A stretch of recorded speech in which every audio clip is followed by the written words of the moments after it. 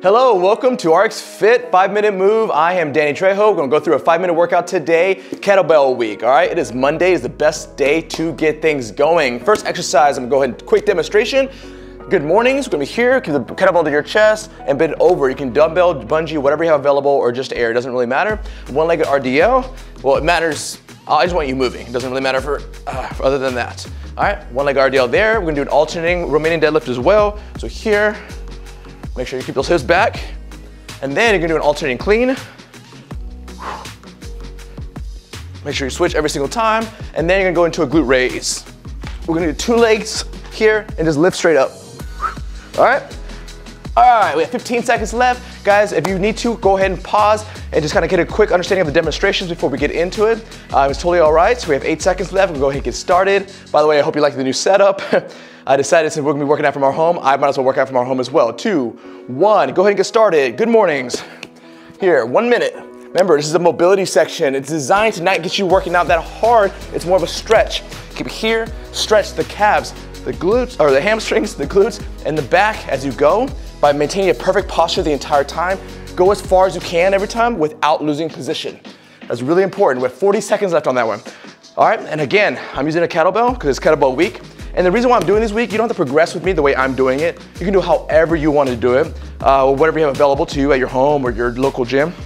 The goal is you understanding how to do these exercises with different pieces of equipment, because I can use anything for all the exercises we always do. It doesn't really matter. All right, we have 16 seconds left. Make sure you're really stretching those hamstrings out. Get a little bit of a sweat going on, so that way when we get into the next section, you're ready to go and push yourself even harder for stability. 7 seconds left. And on this next one, you're gonna start with your left leg on the ground and your right arm holding it, and begin. Just like so. So opposite arm to opposite leg. Again, think of the good morning position we just did, but now on one leg. And a lot of these are gonna be the exact same movement. All right, this is called the posterior chain, means the back side of your body, and it's the only part of the body that really connects seamlessly once it's locked into place.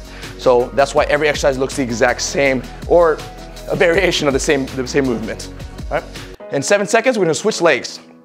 So stability, now that we've passed the mobility section, exercise number 2, stability, I want you to go a lot faster now. All right, switch legs. There's only 2 ways to get a really good workout, really. Either you go really fast, try to increase your speed without losing position, or you increase the amount of weight. Well, I guess there's a third, you do both.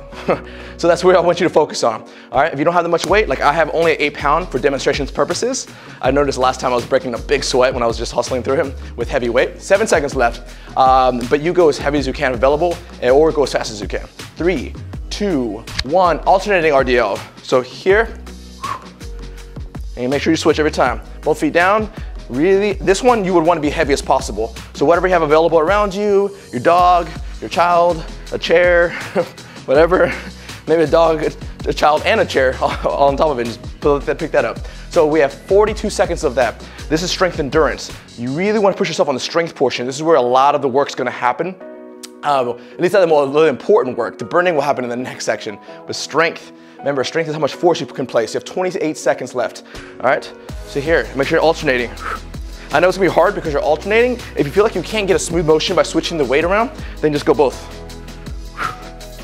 All right, 16 seconds left. And by the way, I had some friends who are doing this workout as well who have been working out for a long time, and they have to do it like 2 or 3 times in a row. Totally cool. Do it, put it on repeat. 6 seconds left. 6 seconds, and then we go into alternating cleans, which is our power section. That's the one we're gonna get a little more explosiveness out of this movement. All right, so begin. So here, and you pull the weight up. So here, and then pull the weight up. That's the whole goal. This weight's obviously too light for me because I can literally just that. The goal is for it to be so heavy that you have to use your whole body into the same movement we've just been doing this entire time in order to increase power to get that weight up there. All right, 37 seconds left on that side, and we're gonna switch arms. All right, 3, 2, 1, and now switch sides.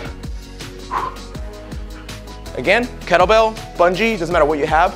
Actually, another reason why I wanted to bring it indoors is to show you how to hook up those bungees that hopefully y'all purchased off Amazon, how to set them up on doors so that way you can use them a lot easier.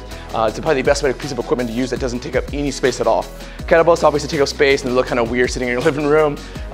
7 seconds left, and then we're gonna go to glute raises. 4, 3, 2, 1, and both feet down, and lift up and squeeze through the butt. That's what today's all about. Mondays and Fridays.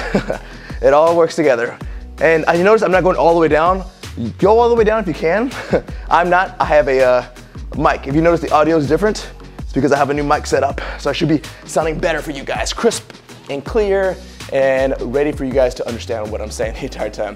Another problem with working out outside before was the wind was always blowing and you could hear the traffic from outdoors. So hopefully this mitigates a lot of that issue. All right, 30 seconds left. Now this section, fast as you can. That's the goal. This is the endurance. You just want to go quick as you possibly can and burn off everything you have left in your body. The good mornings is the mobility section, was to stretch you out. The one leg RDLs was stability, which is to work all the muscles in unison. The RDLs is for strength, to put a force in the body. The power section is alternating cleans, which is to kind of exert as much energy as possible. And then the glute raises is the endurance to burn off all the energy you have left in the muscles. 5, 4, 3, 2, 1, and I will see you guys tomorrow for total body. It's great seeing you.